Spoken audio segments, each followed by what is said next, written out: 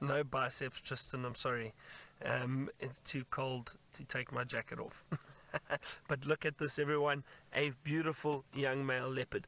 Now, we've actually parked a little bit of a distance away from him, just because he's in quite a tricky spot. He's actually he's at the base of a marula, but right up on the edge of a bit of a what would you call that, Seb? I don't know, a bit of an eroded section. Look at that. Yeah, see that? But luckily with our camera we can zoom right in. But he is quite away from us. I'm not sure if this is young Hosanna. I think it is. Maybe some of you at home can tell me. I think it is. What a lovely, lovely surprise to find a leopard here.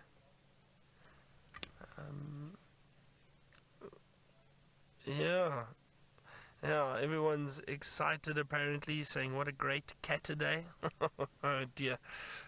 I suppose it is. Well, all those lions, and like Tristan says, imagine hearing all four of them roaring. That would be amazing. And you can hear the hippo behind us at the moment. We're just on the other side of Chitwa Dam. The dam wall is right next to me, actually all right behind me. And this leopard has decided just to lay out in the open, and that is one of the benefits of a cool, cloudy day like this. The chances of seeing predators just lying out in the open on a termite mound or anywhere really that's open, a lot higher because it's cooler. So it would make sense. They don't have to lie in the shade. They don't have to stay cool. So this is really, really fantastic.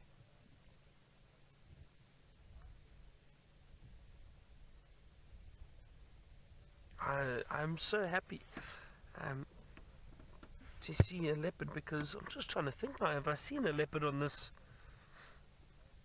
since I've been here on this stint? Seb, I don't know. I'm trying to think.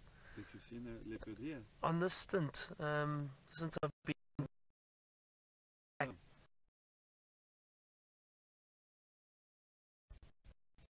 I know that there was done. Yeah, anyway, it doesn't matter. It's always nice to see the tail twitching a little bit.